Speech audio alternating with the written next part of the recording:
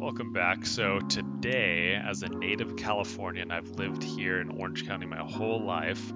I'm going to be watching what if a mega earthquake hit California. So curious to see what they talk about. They'll probably bring up past earthquakes that we've had, and since the big one is supposed to hit here eventually, and we've been overdue by I don't even know how long, 50 years or something, on the big one that's supposed to hit. I'm just kind of curious to see what this video has to say for me living in California. So I'm going to react to it and give you my thoughts. I know it's probably weird to some of the world, but we have drills throughout school, and everyone goes under their desk and kind of holds on and covers your head. So we do that every year as I was going through school. So just kind of one of the weird things that we do here in California, maybe just the whole West Coast, I'm not sure, but yeah, I'm very near, I guess, near the San Andreas Fault. Goes through California, shoots up the kind of near the coast, and it goes up. So let's see what this is like. Catastrophic earthquake scenarios have played out on the silver screen for decades, terrifying viewers with quakes overly that dramatic, can that's for sure. skyscrapers or topple entire cities. Talking about tsunami, I don't even think tsunamis are. I know there's just San Andreas film, but I don't think a tsunami would occur.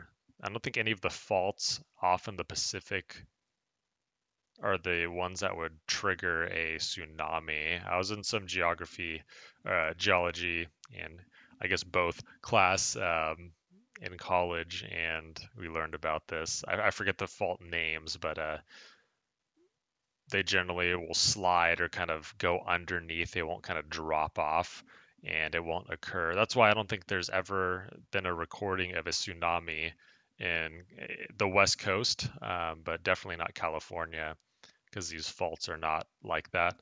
So this is maybe impossible, but you never know. Entire cities. Here's what will happen if the big one hits the West Coast. The big one.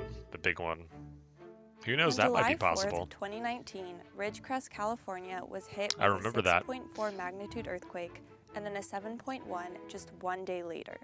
Yeah, that was pretty interesting. So I'm pausing it a lot, but yeah, I was playing games with my friends for the second one when it hit, and the first one I think I was playing something, and then yeah, it was 2 days in a row, and I filmed one of them, like the water shaking,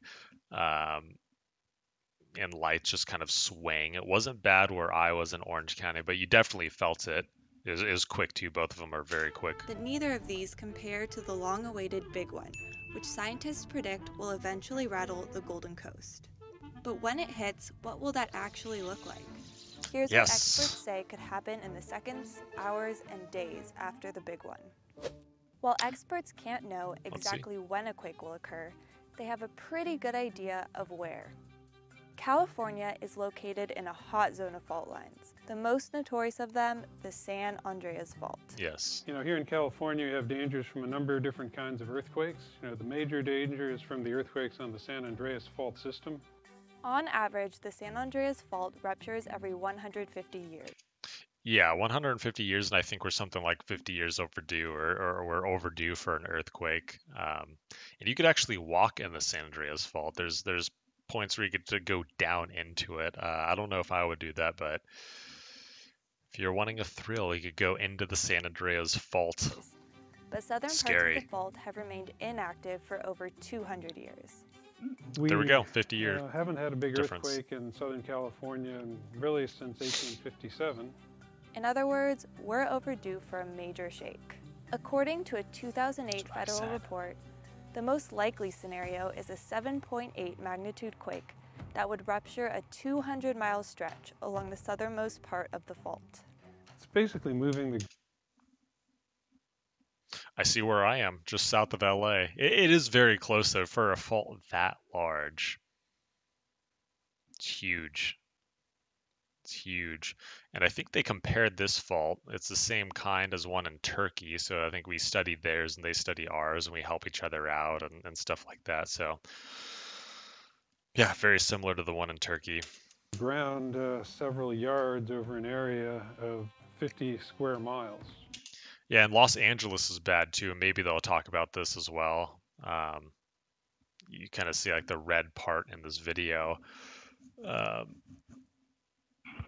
it's in a basin and it's going to be prone to liquefaction. Just all the sediment from the surrounding mountains have just settled there for millions and millions of years.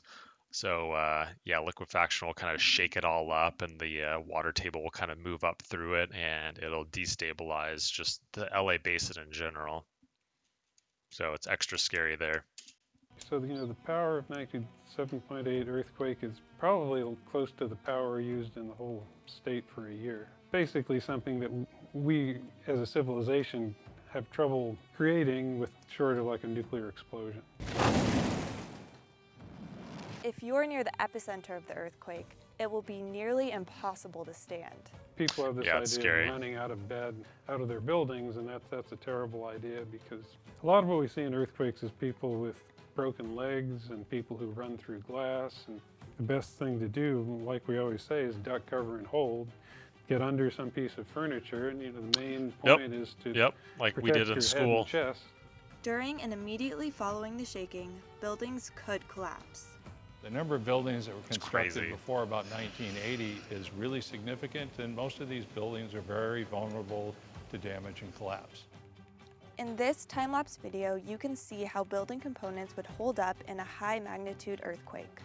Because the San Andreas will produce the kind of long period shaking which would be very damaging to very tall buildings, say in downtown LA and Century City and Long Beach and so forth. Older steel buildings, the connections in them have not necessarily been designed to withstand the maximum forces that actually can be generated. Yeah. Unreinforced structures are the least stable, but even buildings up to code could crumble. The building code, with its minimum requirements, does not ensure that the building will be serviceable after an earthquake. It's intended to not kill anybody. There's a sense that if it's modern, code designed, it's earthquake-proof and everything should be great, but that's not the reality. 5 steel high-rises could collapse completely, while 10 others will be red tagged. Yeah, I remember my one of my buildings, the business building at the school, the college I went to, pretty much when they're building it or when it was nearly completed, there's a decent earthquake, and now there's kind of these tiny little cracks that run through the floor everywhere. It's kind of like spidering through different sections of it. Not bad, and you can't really notice. Yeah, it's just kind of one of those interesting things. And that was like everything was new up to code. Really, really nice building, but an earthquake hit it like right at the end of construction. Or unsafe to enter. And no, the quake would not cause a tsunami. Said that as well. Would not. Well, let's see what they have to say, though. Despite what movies would have you believe. To trigger a tsunami, it takes an earthquake that moves the ocean floor. And most of the San Andreas is on land. So there'd be a little bit of waves generated from San Andreas earthquake, but nothing that'd be dangerous. The quake could kill about 1,800 people and leave 50,000 or more with injuries. While people could die from falling debris and collapsed structures, the highest death toll would be from fires. Historically, the biggest hazard San from Francisco earthquakes has been history. Fire. In the 1906 earthquake, there were 3,000 or 4,000 people who were just San Francisco got wiped out. It was gone. The aftermath of the big one will wreak havoc on infrastructure and the economy. Below our streets and our... Yeah, the California's economy in general is the 5th largest economy in the world, beating out like UK most recently, I think last year. Yeah, we just make more money here. And I forget what percent of the U.S. Economy is from California, but yeah, California's economy is bigger than like India and Russia, UK, et cetera, et cetera. It's massive. So this would be huge. This would wipe out California's economy for a good while. Our buildings is this really complicated network of infrastructure that could be damaged, and a lot of the things we take for granted every day won't be available anymore, right? Like water, electricity. Bridges everywhere too. It's very hilly. To drive. Parts of the San Andreas Fault intersect with 39 gas and oil pipelines. This could rupture high-pressure gas lines, releasing gas into the air and igniting potentially deadly That's scary. explosions. Explosions could just randomly just If you have pop natural up gas lines that around rupture, that's how you can get fire and explosions. And after the fires burn out, one of the biggest concerns in a major earthquake is access to fresh water. The major aqueduct networks that pump water into Southern California all cross the San Andreas Fault and could be seriously damaged. So we would be without the lifelines that bring in imported water to the region. They cross through tunnels, cross through aqueducts near the surface. All of these would be ruptured, and so we would be losing 60% of our water supply. Many of these distribution lines for water are near sewer lines, which would also be broken. So now you have a situation where contaminants are potentially getting into the water supply. Experts say you should keep at least a 2-week supply of water in your home. As the ground shakes and sediments shift, there will be landslides throughout. If you live in California just near some disaster zone, do you do that? Do you keep that much water supply with you at least 2 weeks? We used to. I mean, we have a pool. I guess we could just drink out of that. We need chlorine. But yeah, we don't have like just straight up fresh water anymore. We used to. Just big jugs. Ventura in western Los Angeles County. Let me know in the comments if you There do, could be or how you thousands of prepare. landslides. There have been earthquakes that have produced thousands. Landslides definitely can cause fatalities, property damage.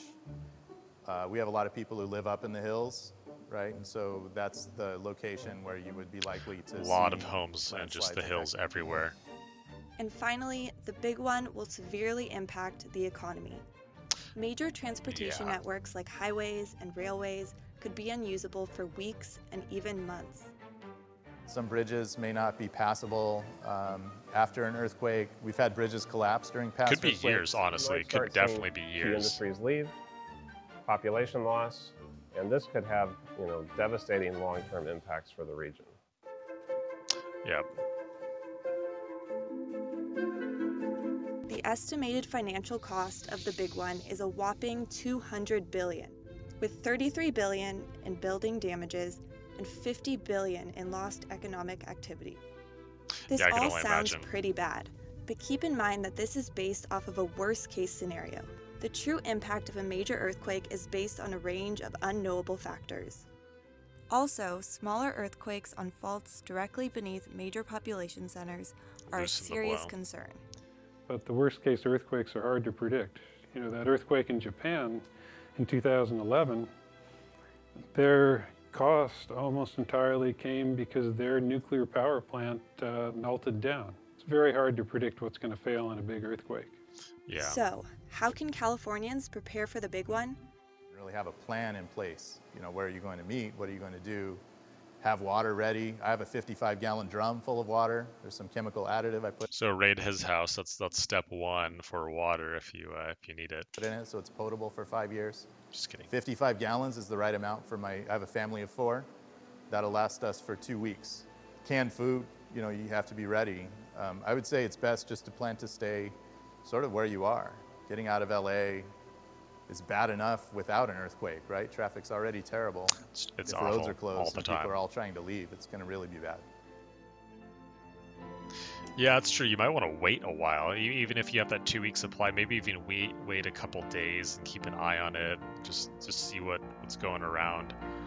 And you honestly probably couldn't even leave if it was that bad. You probably couldn't even leave LA because once again, there's so many hills everywhere. There's so many bridges. I don't know if you could get around that. I don't know if you could, and if you'd want to trust that, especially with your family, to go over these bridges and other infrastructure throughout. Yeah, that would be. It's one of those things that you can't really prepare enough, and you don't know how to prepare for it effectively because you just don't know what's going to happen. That's interesting. I want to watch more of these videos, especially this one, living in California, just seeing what I've learned about it because I've lived with it my whole life. There's earthquakes every year. And every day there's hundreds of them. I think they're just so small that you don't really feel them. It's nothing like Japan, but it's still every year you'll get a a jolt, and most of them are just really quick. Most of them are within a couple seconds, or just like ones that I've had one where just a few years ago it just dropped. You just felt everything just boom drop, and my chair moved an inch. That was an interesting one, but most of them are very small. Yeah, I'm gonna do more of these for sure in the future, and everything California or Orange County, and give you my thoughts on them and my reaction, and as a local, to see if it's interesting. So thanks for watching. I hope you learned something. I did. I think these are very interesting, just living here and living it and having some stories to tell you, and I will catch you all next time.